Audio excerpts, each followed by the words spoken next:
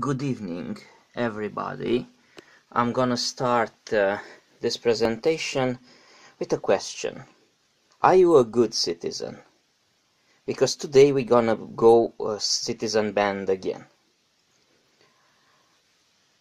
A few weeks ago, a friend of mine sent me for repair this linear amplifier Magnum Mike Echo 500DX. At the origins, this amplifier is built using two tubes EL509. You have this on your right of the image. It's a tube which has been mainly designed to be used as color TV sweep tube. So it's for civil use. Unfortunately, there was no possibility to repair this amplifier. It's been modified in such a way that a restore was almost impossible.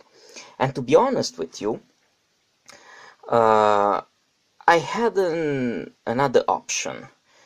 A few years ago already I was thinking how it would be to build an amplifier using two military Russian tubes, Golf Uniform 19. You have here this tube. It's mainly a double tetrode, which has been built to operate as a push-pull amplifier in VHF frequencies, so much higher frequencies than the civil tube EL509. And you can see the difference between those two tubes.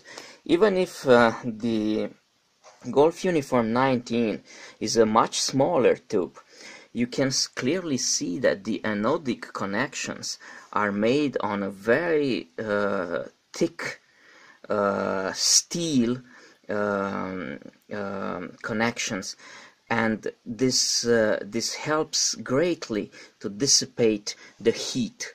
A thing that the civil tube does not have, his connection, I don't know if you can see it. Yes, I think you can. It's very thin. It's very thin, so his only dissipation is by radiation. In this Golf Uniform 19, we can dissipate by conduction too. So I practically rebuilt the amplifier completely using this two Golf Uniform 19 tubes that you can see here. As usual with these tubes, I used schematics from the Papa Alpha Zero Fox Romeo India site, so it's his Frenier, but this time not with one Golf Uniform 19, but with two.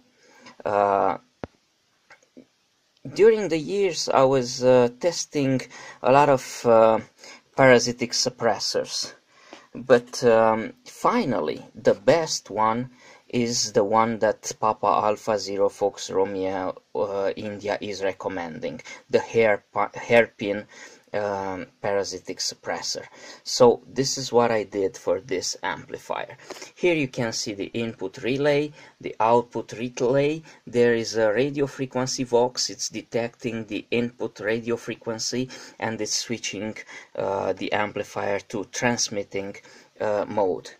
The transformer is the original one, but I've rebuilt the high voltage section in a tripler mode, so now the anodic voltage is 1300 volts, 1300 volts. For separation between the P tank and the tube, I was using some Russian military capacitors rated at 6.3 kilovolts. 2.2 nanofarads, 6.3 kilovolts. The P filter was rebuilt too. The original was using a very thin 1 millimeters copper, silver copper wire, which was heating a lot with this amplifier using 2 tubes. Here is the power indicator, the power meter region. It's using a toroid on the output connection of the P filters, and so does it looks. Here we have the amplifier. It's a quite handsome amplifier, by the way. So let's start the test of the amplifier. I'm gonna start this test by showing you the drive of the amplifier. I'm switching on the 20 watts scale. There it is. Oh, this is not what I was trying to do. Just one moment, please. So, focusing. So we are on the 20 watts scale, and the drive is almost 20 watts. Almost 20 watts. We're gonna pass on 2 kilowatt scale, and I'm gonna start the amplifier, and the result here it is 300 watts. So 300 watts average, not PEP, from this amplifier. If I'm increasing the drive, I may be able to obtain higher power. I don't know, we'll see in a moment. Yes, we're approaching 350. Here it is, 350, and even maybe more, I don't know. I'm increasing even more the drive, and almost 400 watts. I will never obtain the 400, I know the amplifier already. 380 watts, this is what I can obtain with this amplifier at maximum. I tried to calibrate the power meter, and it's almost what it should be there on the power meter.